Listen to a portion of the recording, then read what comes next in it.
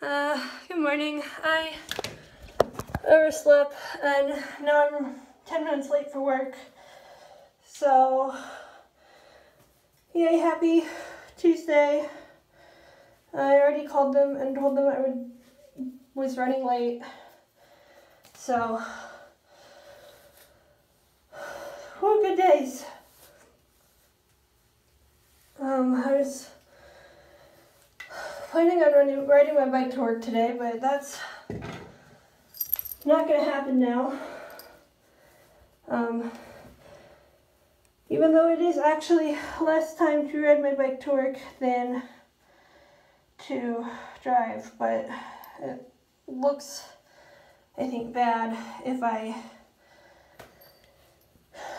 come in with my bike instead of driving. I don't know.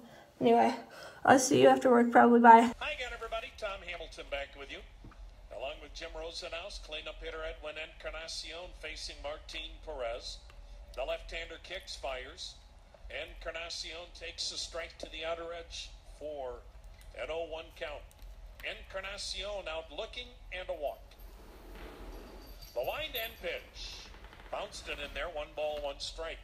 Rangers put 3 on the left side of the infield. First baseman Mike Napoli almost halfway to second base. Outfield deep and around toward left.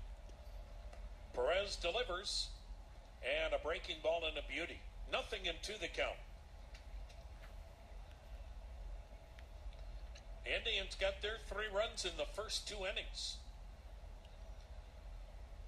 The next offering swung on, skied on the infield. Third baseman Joey Gallo behind the bag, straddling the foul line, makes the catch. It is now called a foul ball. Doesn't matter. It's still an out. 1 down. Carlos Santana led off the game with a solo homer to right. Then the Indians had a pair of 2-out RBI singles in the second by Austin Jackson and